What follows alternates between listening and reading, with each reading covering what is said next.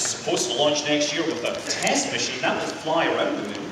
It's not going to stop at the moon, it's going to swing around and then swing around and come home after a few weeks. So technically that'll reach the moon first.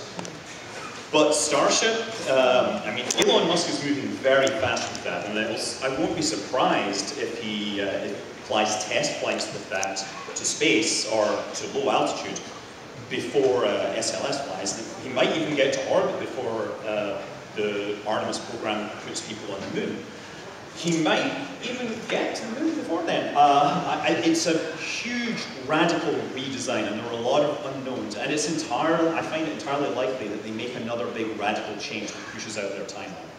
I think it's marvelous that there's a race at all, and many people think that there's no chance of this going into the 2024 deadline, but it's all in play as far as I'm concerned. And I wish everyone involved best of luck in getting back to the moon, because that's really what matters to me.